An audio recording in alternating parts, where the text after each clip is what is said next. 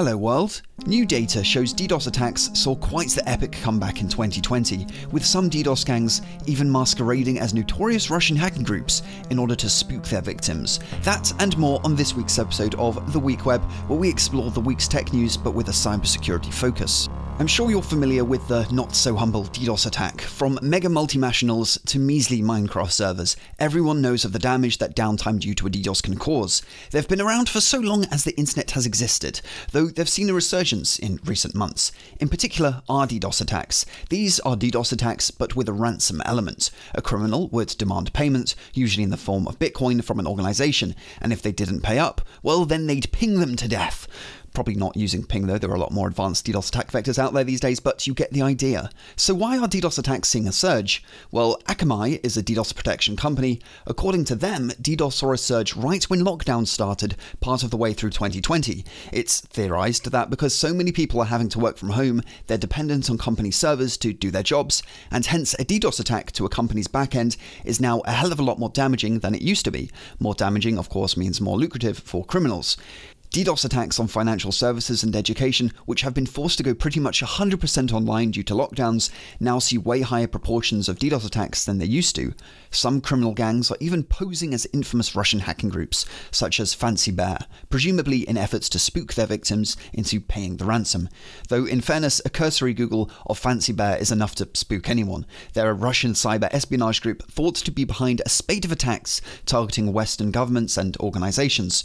Also, notice how I refer to DDoSers as criminals, not hackers. DDoSing is a fairly simple affair these days, requiring nothing but access to hacking forums, some money to pay the botnet owner, and an IP to target. A low-skilled criminal can carry one out. You don't need to be elite hacksaw to do a DDoS.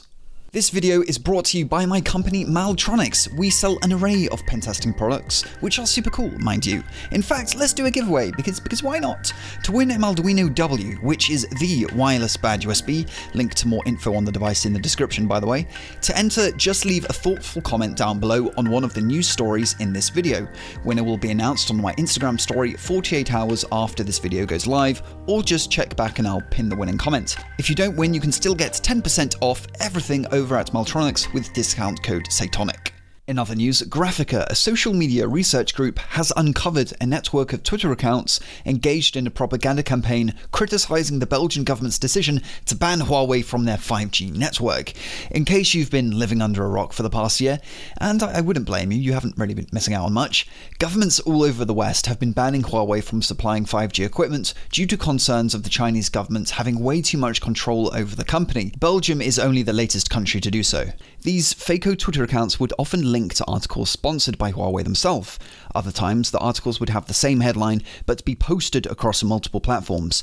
This all hints at fake news articles lazily plastered across the interwebs in order to act as a propaganda campaign. Tweets from the bots were retweeted dozens of times by official Huawei accounts. Interestingly though, the Twitter accounts all seemed to have used profile pictures generated by AI.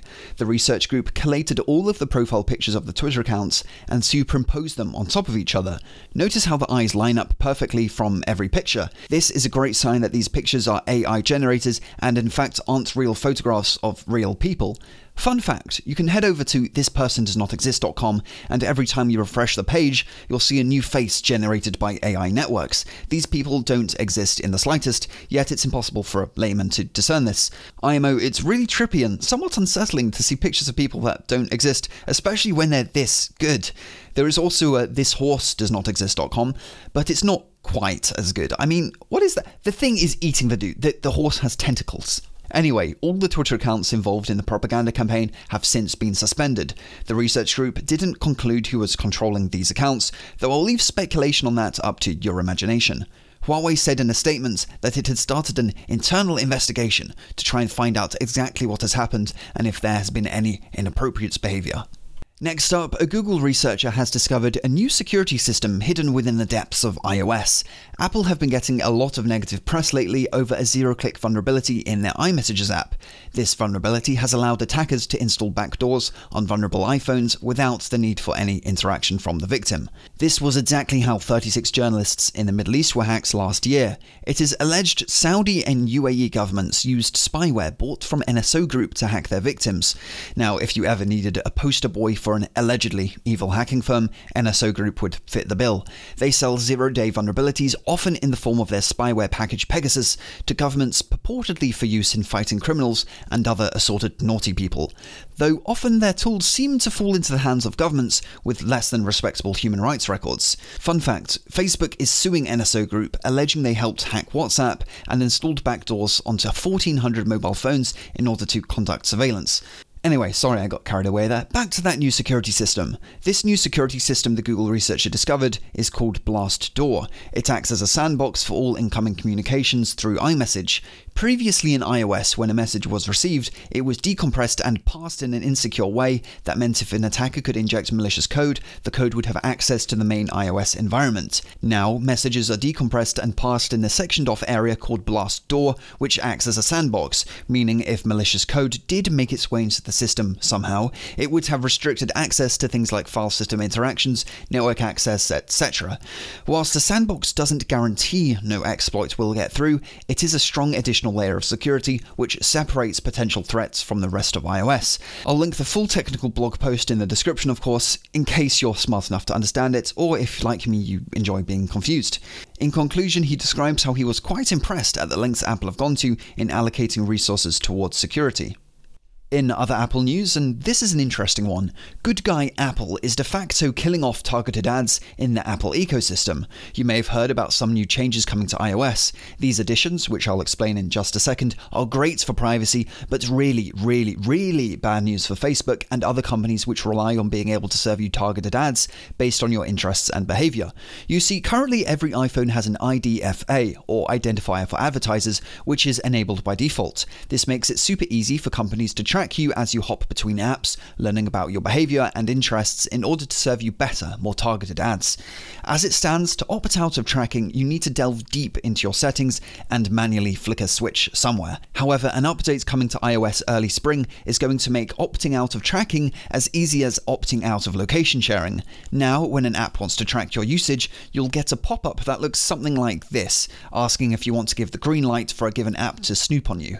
As you can imagine though, Facebook really aren't too pleased about this. Their whole business model is built around showing users targeted ads. Currently, it's quite easy for them to collect data about you, but according to Facebook insiders, it's estimated that only 20% of people are going to agree to targeted tracking when these new changes take place. This is awfully bad for Facebook, so much so that Facebook have set up a dedicated webpage in which they praise the wonders of targeted ads and how helpful they are to small businesses. Funnily enough, they're spinning this as something that will be really detrimental to those small businesses, and that it'll make it incredibly difficult for them to reach potential customers via ads. There's a lot of short videos and quotes from small companies on the page, though nowhere here do they allude to the fact that Facebook themselves will be one of the biggest casualties of this new change. Facebook also took out a full-page ad in the Wall Street Journal in which they claim they're standing up to Apple for small businesses everywhere. It's rumored that Facebook may be prepping an antitrust lawsuit against Apple over this whole situation. Exactly what that lawsuit would look like would be interesting to see, though it wouldn't come as much of a shock. Spotify recently launched their own assault against Apple. The EU has since opened up antitrust investigations into Apple based on that. Also, Epic Games is famously suing Apple over its App Store practices. Exactly where this will end, it's impossible to say, though it'll be interesting to watch. Next up, in a recent video I explained how Google may be forced to ban the whole of Australia from having access to Google search itself. Why? Well, the Aussie government wants to introduce a funny new law which would force Google to pay websites just for linking to them. But you'll have to go and watch my previous video for an explanation on that. Anyway, more bad news for Australians. The Australian Prime Minister has been speaking to the Microsoft CEO, and it turns out that Microsoft are significantly interested in the market opportunity a Google exit would provide. This further complicates the whole situation for Google, as it further emboldens the politicians that want to see that new law go through. It shouldn't be too surprising that Microsoft are sucking up to politicians here. After all, Bing represents less than 4% of Australian search traffic. Microsoft have got nothing to lose but everything to gain from a Google exit. Sure, they'd have to pay Australian news sites in order to link to them, but the money they'd make from more than 10xing their search traffic in the region would more than make up for it. So guys, make sure to check out the MalDuino W, linked below, and leave a thoughtful comment on one of the stories in this video to enter that giveaway. Sorry for no Mitty Fotty this week, I was super late to making this week's episode and really just couldn't find anything mildly interesting enough. Though I hope you enjoyed the video all the same, stay tuned for more hacking videos, and have a good one.